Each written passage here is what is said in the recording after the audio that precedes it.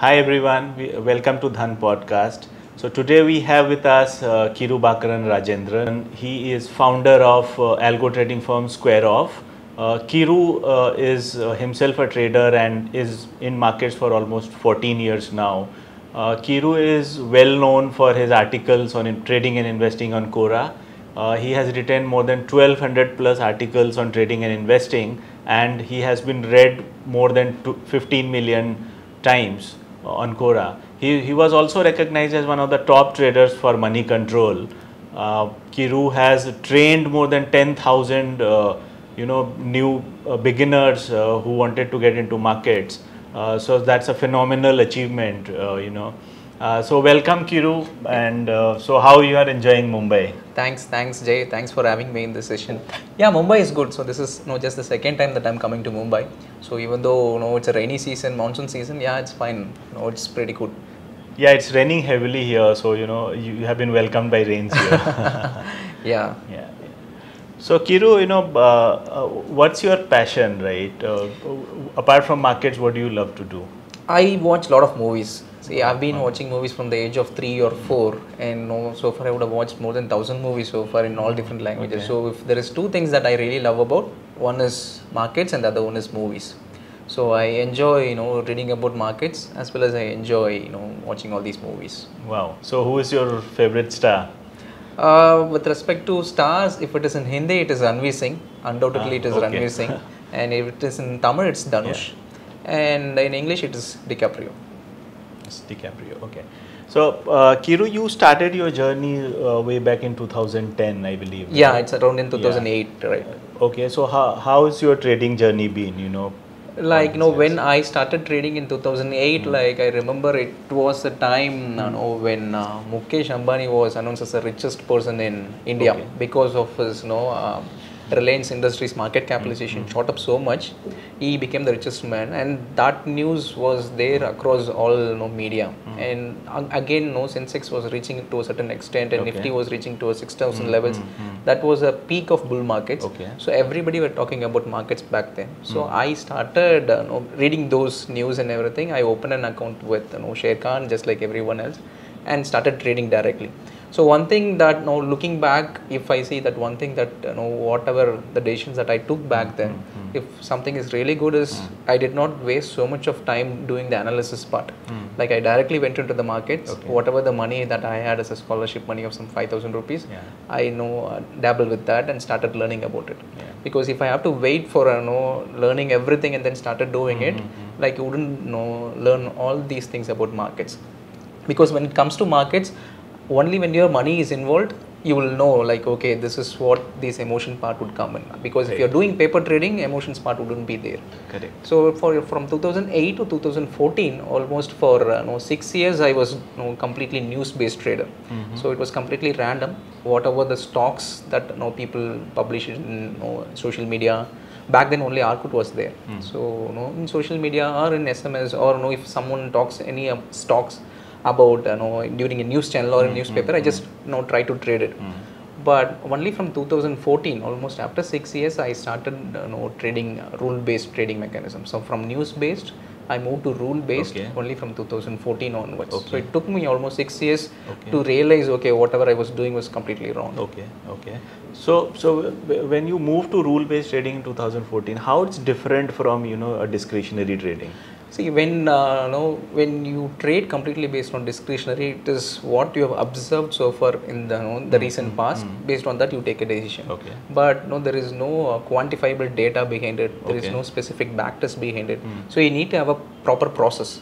So only when there is a process, there will be a progress. So we need to know, from starting from athletes, starting from actors, anyone who is really successful in their own industry, they would have followed their own process. So with respect to trading also, we need to know what is the right process, so that once you follow that process, eventually you would make money. So I remember I was reading a book called How I Made $2 Million by Nicholas Darvas. So that was the first book that I read in 2014. So when I was working in Infosys. So I read that book during a night shift. So after reading that book, I realized that book was all about a person called Nicholas Darvas, who is actually a dancer who travels across the world for stage performance. Okay. That guy doesn't know anything about markets, but he was able to make $2 million back in 1960s and 70s just by following certain process, some rules. Right. So he has written a detailed book about his own journey. So after reading that book, it gave me huge conviction. Okay, if you also have your own rules and follow the rules and then trade based on that, probably you have a higher success ending up becoming a profitable trader. So that is when I slowly started moving to rule-based trading. Okay, that's excellent.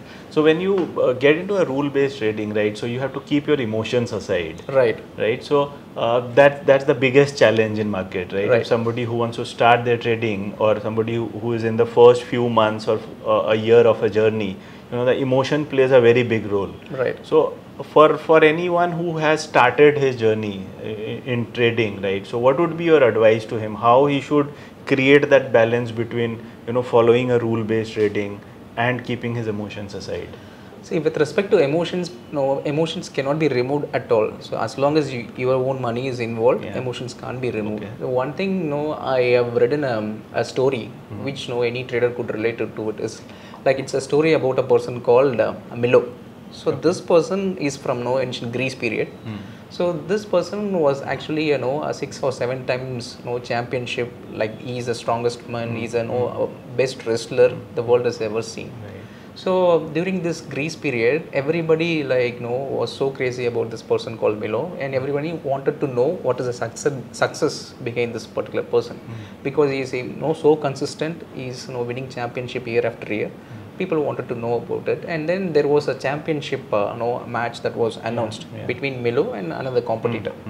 So in that championship, what they have announced is, okay, these are the two guys who are going to meet in a wrestling match going forward in a few years down the line.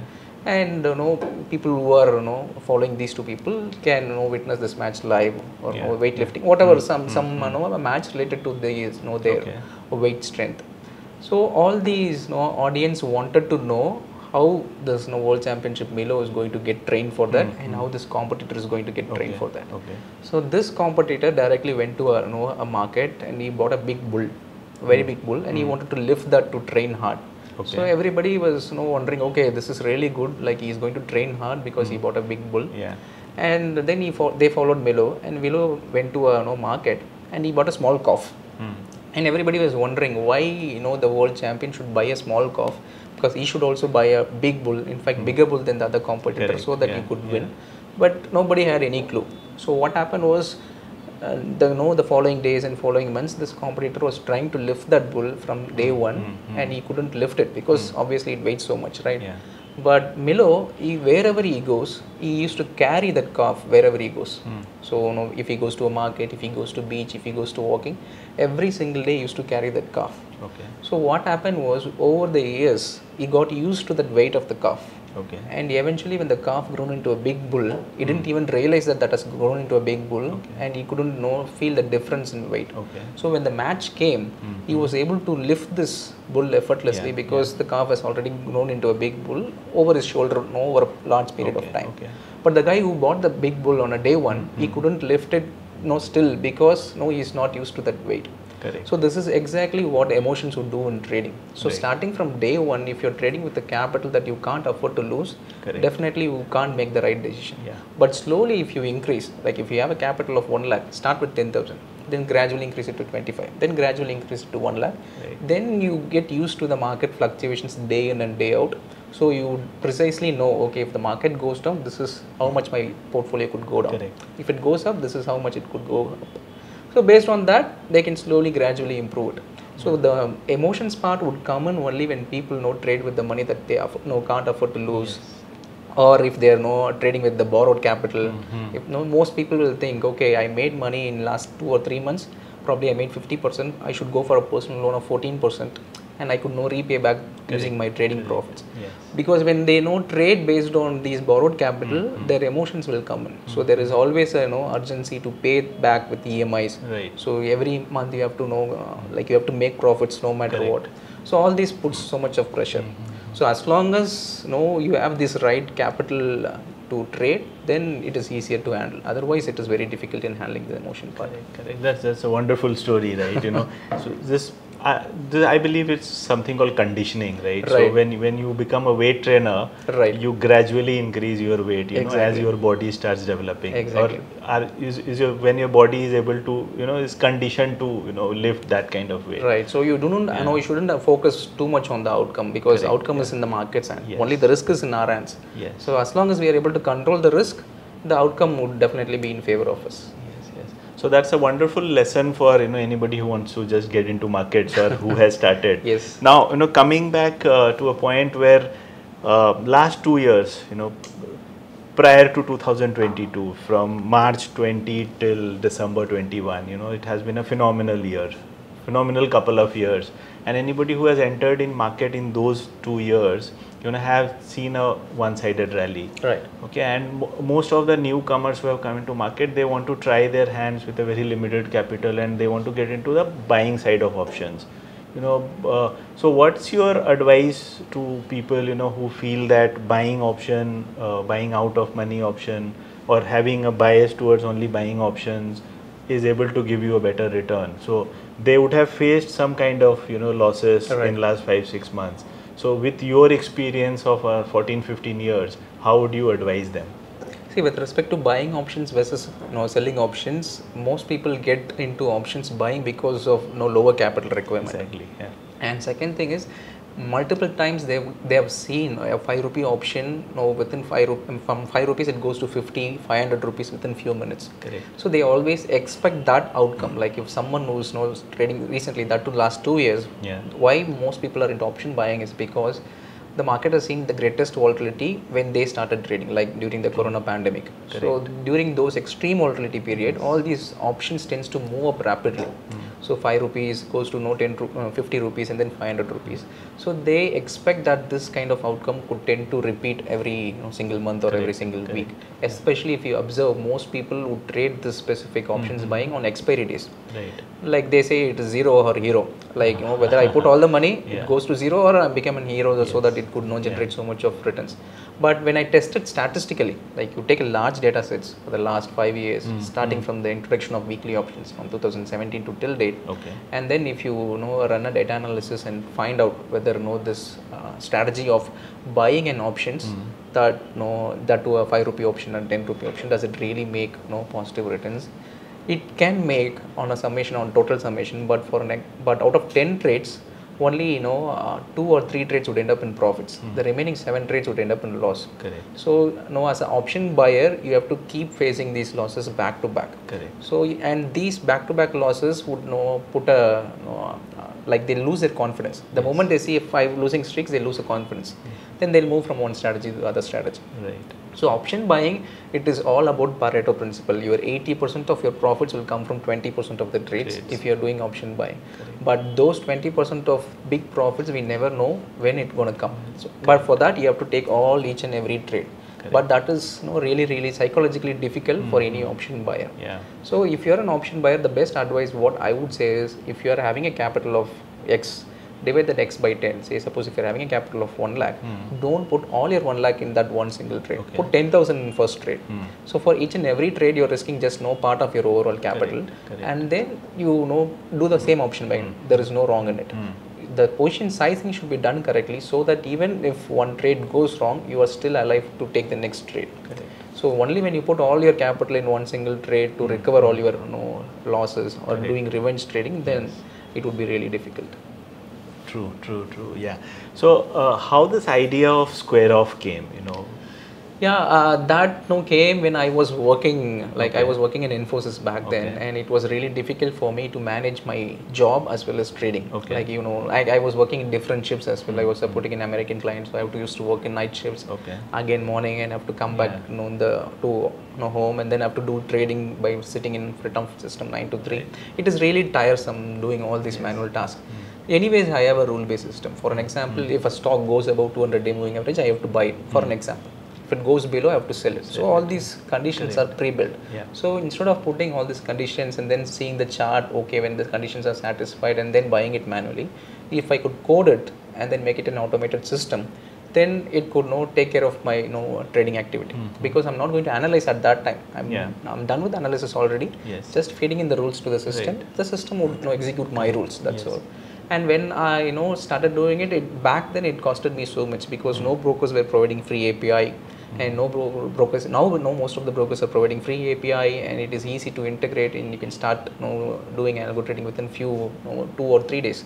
Back then it took me more than 1.5 months just to code the part and then to deploy it and run it in a separate server itself. It took so much of time. But after a few months I realized that okay, this actually meets my problem, because as a working professional in IT who do not have time, Yes. this solves my problem, and also it ended up in profits. Okay. So if this could solve my problem, obviously if we could make this as a SaaS product and give it to users based on a yearly licensing fee, all they have to do is they don't need to do all this coding and everything. They just have to subscribe to any of the bots or any of the trading strategies based on the historical data sets. Okay. And then they could just feed in the input. Based on their input, it is going to get executed. So since it solves my problem as a trader, I thought this could solve any trader's problem, and that is how Quora was born. Yeah, that's great. So you have tried and tested your concept, Right. and then you have become an entrepreneur in Right, putting right. that. So as you said, earlier, getting the data, getting it checked, getting this API integration done, it used to take a lot of time. Right. So how has been your journey with Dhan? Now on Dhan also, Square Off is available also on Right. Dhan, right? So how has been your journey with us? See, of all the brokers that we have integrated, so we have integrated with 10 different brokers, and Dhan is the only one broker which we have integrated within 2 days. Like all other brokers took so much of time. The good part with respect to Dhan API is everything is clearly documented. Correct. So a developer, when he tries to build a platform, he completely relies on the the input that has been given by the broker. And with other brokers or most of the brokers, it is broken. Like sometimes it will be towards one specific set of information, but when we try to dig more, there will be a lack of information, because of which we couldn't complete an integration. Dhan is one such broker where it gives you complete details, makes it much easier to integrate it. So we found it like only 2 or 3 brokers, even though there are 250 brokers, like only 2 or 3 brokers provide such good information. So that is why we are able to integrate it much faster. Thank you so much. That's a very encouraging word, right? So I hope we are in the right track. We are doing the right things. Sure, definitely. Yeah. Now coming back to your rule-based trading and systems trading. So anybody who is a new guy, right? I'm talking from a guy who has just entered the market or planning to enter. So they have this preconceived notion, right, that algo trading is something to do with coding, something to do with programming. So I need to understand that first, and then only I can become an algo trader. Right. So what's your view on that? One problem which gets solved for those guys is getting on the Square Off, coming on Square Off and selecting the strategies. But for also somebody who wants to learn more about it, is it so necessary to learn coding and programming before getting into this? No, not at all required. See, now the algo trading is in a situation where, like for an example, 10-15 years before, if you wanted to build a website, you have to write your own code. Now there is multiple platforms out there where you can just drag and drop. Like GoDaddy is there, Wix platform is there, where you can create your own website in just 5 to 10 minutes without even a single piece of code. So there are so much of no-code platforms has now come where you don't need to sit and code each and everything. So like for an example, we have our own tool called OptionX.in, where all these strategies, most people trade options. So, short straddle or short strangle, all these ready-made options strategies are already there. They just have to select it and select whatever their stop losses or targets. Accordingly, the execution would happen. So for now, people who wanted to get into algo trading, there are so much of no-code platforms available. So we don't really need to learn coding to get started with algo trading now. Okay. Right. So now the markets have become very volatile. Right. So do you think it's just a passing phase? Or how has, you would have seen from 2010 to 2022, there have been several phases where the markets have been uncertain. Right. So what would be your piece of advice to traders at this point of time? With respect to, there is 2 different advice that I would give. One is for traders and the other one is for investors. And with respect to my own journey from 2008, I started trading only when the market, when the whole world was collapsing, like due to 2008 global financial crisis. And then I've seen Brexit, and then I've seen demonetization, and again COVID pandemic. with my own limited experience, what I have seen is after every such down move, the market moves up much faster than what it has gone down. Yes. Like if you take the historical statistical data, on an average, the bull market lasts for 5 years, and the bear market lasts for 15 to 18 months on an average. Yeah. And if you take people like Warren Buffett, Charlie Munger, Peter Lynch, all these people who've been in the markets for decades, they were making huge returns for 30 and 40 years. And all these people were making huge returns not because of their disciplined approach for 40 years. It is because of the disciplined approach for those 15 months when the whole world is collapsing. Yes. So how they are able to control their emotions during those 15 to 18 months decides their overall fortune for the next 40 years. Correct. So that is exactly what it's been happening. Look, there is a person called, many people know about Charlie Munger and Warren Buffett. They are the old investors for now. There is one more person called Irvin Khan. Okay. And he was, by the time he was dead, he was almost 109 years old. And he was a student of Benjamin Graham. Okay. And he has seen almost 2 world wars and 1 Great Depressions, and again Soviet war, and again Cold War, and he has seen so much of periods in this 109 years of his journey. And what the single most advice that he has mentioned in his own book is, all these things like the short-term fluctuations will always be there. People just give certain news or story behind that. That's all. So now it's inflation. That's all. Earlier it was some real estate bubble. Previously it was mortgage. Correct. So every certain 5 or 10 years once, these kind of information would pass in. But we, as an investor, you just have to keep repeating you just have to keep investing every single time. As a trader, all you have to do is just handle the volatility through your own risk management principles. So because these kind of fluctuations will always happen. Any time it can always happen. With respect to trading, all we have to do is control the risk. So do not need to focus much on these news. It is just a noise for traders actually. We should just ignore those news. Correct. So on investing, it's also been said, right, that when the whole world becomes fearful, you need to be greedy. Right. So that's the time you can identify quality stocks, right, which are available at a very cheaper price. Exactly. And most people, that is what they'll do. Another mistake also, just because a particular stock is cheaper doesn't mean that it is really good. Correct. Because if you observe in the last 1 year, if the Nifty has corrected 15% maximum, but most stocks has corrected 60 or 70% or 80% also. Yes. So they'll think that stock is much cheaper than the other stocks, so they tend to buy all those beaten down stocks. Correct. But it is really difficult to make money if we follow that approach. What we have to do is, okay, Nifty has gone down 10 to 15%. Find out what are the other stocks which has not fallen beyond 15%, which has outperformed Nifty. Correct. So those are the stocks which are really strong in these weak markets. So these stocks would become much more stronger when the market starts rebounding. Yeah. So instead of focusing on beaten down stocks, if they focus on stocks which are still showing some strength, there is a higher probability of making returns. Yeah, wonderful. That's again a great piece of advice. So you need to follow what has outperformed Nifty even while market is correcting. Right. So that's a good way of picking stocks. Right. Yeah. So Kiru, I believe when you get into rule-based trading, on where you are an active trader, you need to be very focused, right? And apart from your trading hours, what all things you do? Do you what kind of books you read? Do you meditate? If you can share, your post-trading life. With respect to meditation, many people has recommended meditation, but controlling my thoughts for 5 minutes is really, really tough. It's very hard to do meditation. But the other alternate what I found is playing any sport, be it cricket or be it badminton. I used to play badminton with my friends. Okay. So that complete 1 hour, you wouldn't even think of anything else. Right. So meditation is all about doing nothing, like you being in the moment. Yes. So doing that sport activity immensely helps you, because for that 1 hour, first thing, you are being with your loved ones, friends. You are going to play with them. And second thing, you have to focus on the court. Right. Like you can't think anything else during that 1 hour period when you are playing. So that 1 hour playing every day, 1 hour shuttle or badminton or any sport would immensely help traders. And so that greatly helped me. And second thing, I watch a lot of movies. I'm a movie buff. As I told you earlier, I've been watching movies from at the age of 3 or 4. So I watch a lot of movies. And then I go for a walk, run, or I go to do a gym and go for a workout. So I just make sure that at least 1 hour or 2 hours of physical activity is there without thinking about markets.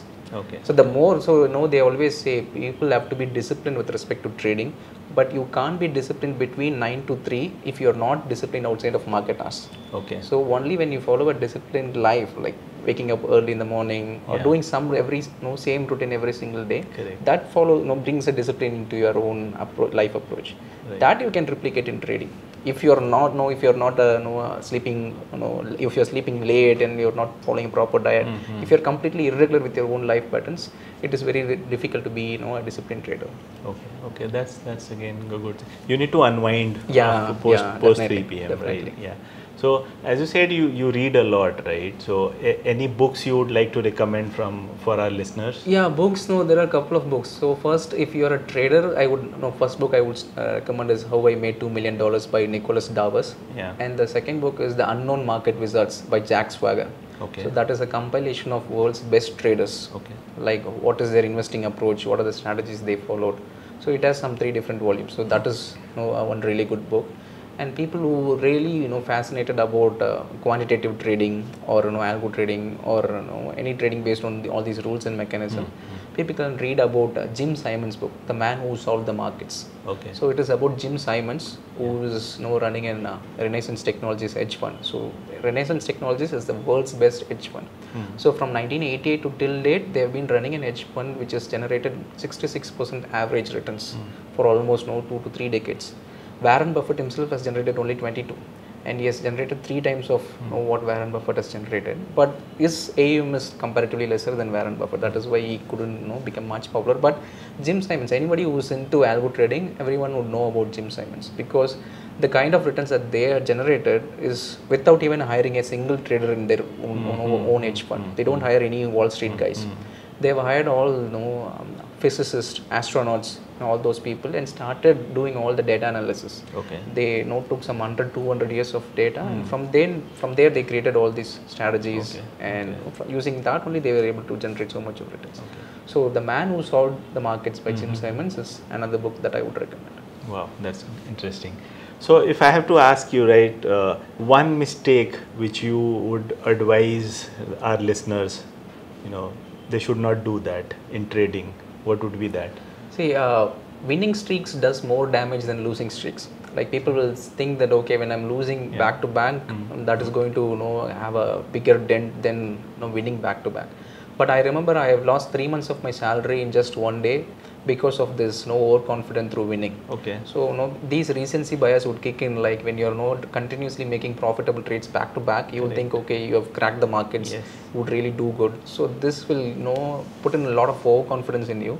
So we started betting with a higher bet size. Correct. So I ended up buying a lot of call and put options just before an event. So just before Infosys quarterly results was out, I ended up buying 3 months of my salary in options alone, and the next day I lost everything. So everything was gone in just as soon as the market opened. Yeah.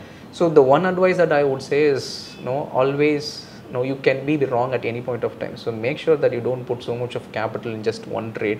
Correct. And also don't trade options buying just before the event, because before an event option IV shoots up so much. Yeah. So even though your views are right, next day you could still lose money after the event gets over. So it's better to avoid buying options before an event, but it's better to buy it after an event so that the premium goes down. So you'll be getting the options prices at relatively cheaper price.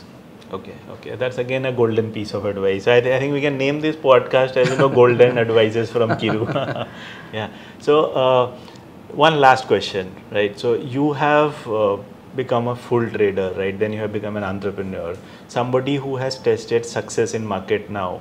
So what would be your piece of advice for someone who wants to leave their current job or current whatever profession they are in, and they want to become a full-time trader?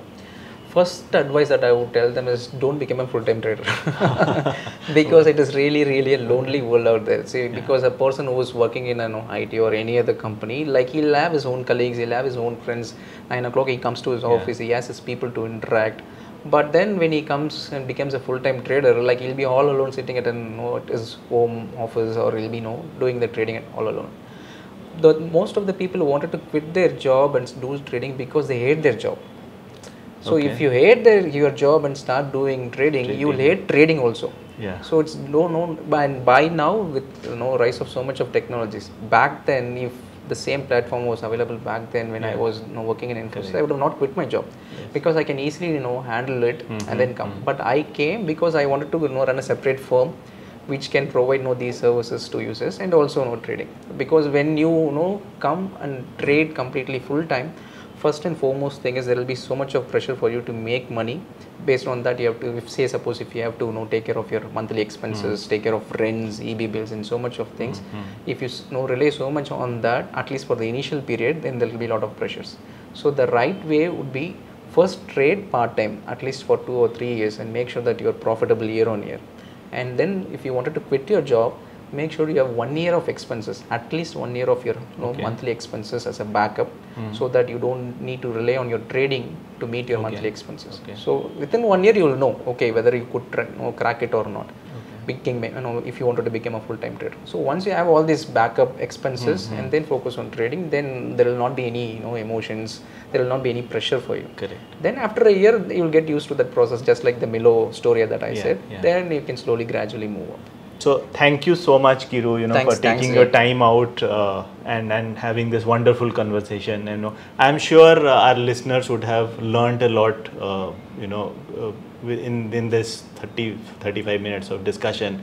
I think there are a lot of golden advices which have been given by Kiru. Any new guy who is entering into market or somebody who is already trading, you should stick to what he has said, because he has learned from his experience. He has become a self-trader, full-time trader, and a successful entrepreneur. All the best, Kiru, for your future endeavors, and would love to have you again at our office in Dhan. Thank you, Jay. Thank you so much for having me. Thank you. Yeah.